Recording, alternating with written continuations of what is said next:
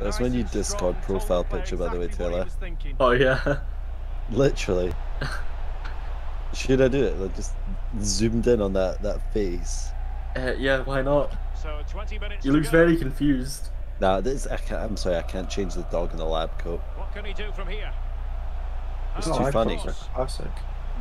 Genuinely. Oh. Because like genuinely, I think about it every time, and it stuns me. Like every time I think about it, I mean, yeah. it's like Later. deeper layers of like of sheer and utter like astonishment.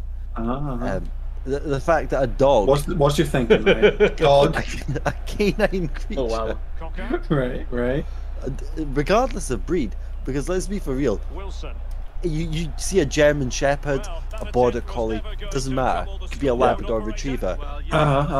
Regardless of which dog it is, it's wearing a scientific laboratory coat. Right. So What's weird about that? But why is a dog wearing it, Jamie? Like, have you never thought about it? Until now, I haven't.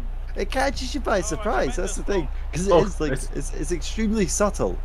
But then, Jamie, You would the expect. cherry You on would top. expect. Yeah, you wouldn't expect a dog to be wearing it. It'd be Oh, Like, your eyes are drawn to the bottom of the picture, right, where it's just a lab coat, and then as they go up, you realise it's not a person, but it's a dog. No. It's just so funny. So not only are you getting caught off guard with that in mind, the fact that a dog is wearing a lab coat. And don't get me What is he wrong, presenting though? What is Jamie. what is his findings in the laboratory he's been working in? Well, he has some form of graph that's been written up on a chalkboard. And do you want to know what? It's got two axes on the graph. As graphs axes. normally do. As graphs normally do.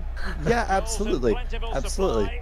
And but do you want to know what those First normal thing two? about the photo. First normal thing about the photo. Exactly, well, yeah, you're very correct. But Jamie, do you want to know what it's comparing? The two things on that axis? Okay. Sorry, just get this straight for a second. The x-axis of the image says bark, right?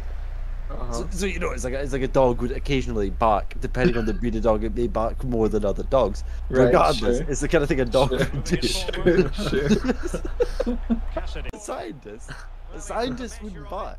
No. But as well as this, on the y-axis, it says woof. So woof and bark, they're essentially the same thing. Woof woof. How do you bark, compare bark. those in the graph? And he's How? he's got a graph, and it's contrasting the levels of woof and the levels of bark. But it makes sense because he's a dog. So what? Oh, good vision. Read it superbly. And good use of advantage. The referee allowing So look at it like this, right? The dog could be saying anything. You could have like the meaning of the world going along the x-axis and the meaning of something else totally unbelievably interesting on the y-axis, and this dog knows exactly what he's talking about. But since it's woof woof and bark, you'll never know because it's the dog speaking. Yeah. It's true, it's deep. Yeah. It's extremely deep.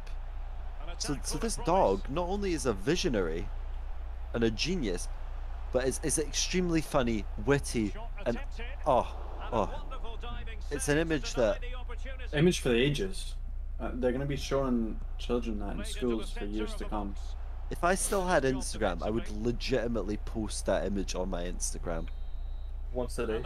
Here, alt tab, so I can be a Yeah, captain. captain.